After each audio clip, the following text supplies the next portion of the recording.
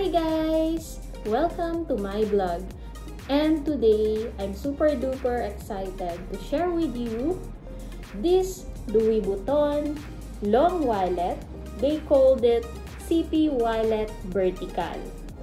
This wallet is in Damier Infini leather. That's how they call it in Louis Vuitton.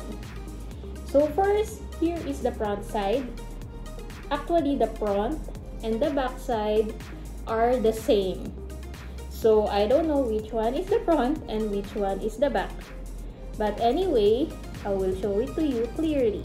Here and here. And here is the zipper. This one is in titanium hardware. As you can see, there is written Louis Vuitton in the zipper. And this one is in cowhide leather lining, satin finish, and as I mentioned, this is the titanium hardware. So, when you open it, this is how the wallet looks like from inside. As you can see, there's a lot of space for your cards. These sides, you can put 1, 2, 3, 4, 5, 6, 7, 8, 9, 10. These sides only you can put 10 cards. Plus, you have a space here to put some of your bills or receipt, whatever you want to put here.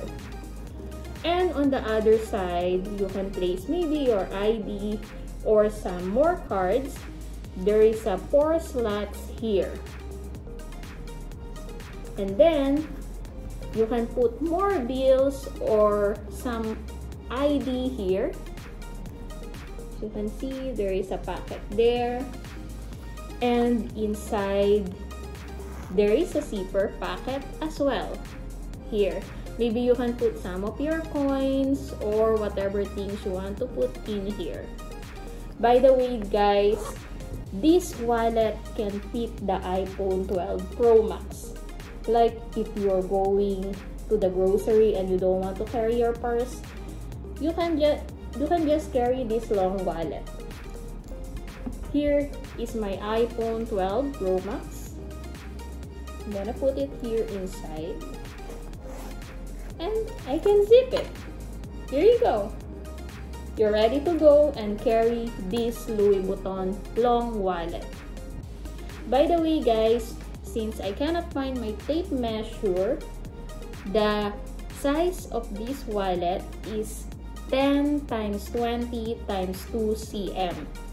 10 is the length, 20 is the height, and 2 cm for the width. I hope you guys like this video.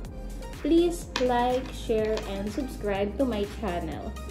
By the way, guys, the price of this wallet when my husband bought it is $890 US.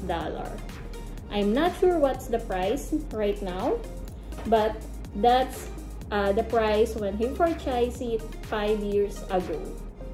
Thank you guys for watching. Bye!